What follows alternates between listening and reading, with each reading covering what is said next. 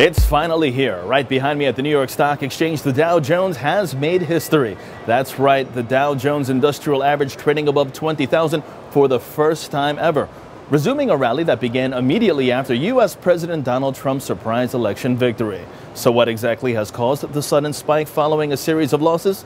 Well, the rally reignited by Trump's signing of numerous executive orders since his inauguration last Friday.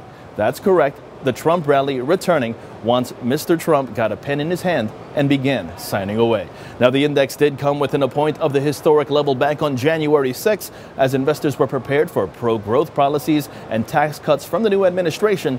But investors began to grow cautious as they looked for clarity on the administration's new policies. And just a little heads up, if the index remains above 20,000 by closing time, the 42-session surge from the first close above 19,000 would mark the second shortest length of time between such milestones. The rise from 18,000 to 19,000, taking the Dow 483 trading sessions. So there you have it, history being made as we speak, but we will have to wait and see if history will be made again in just a few short hours. For Modern Wall Street, I'm James Swinney.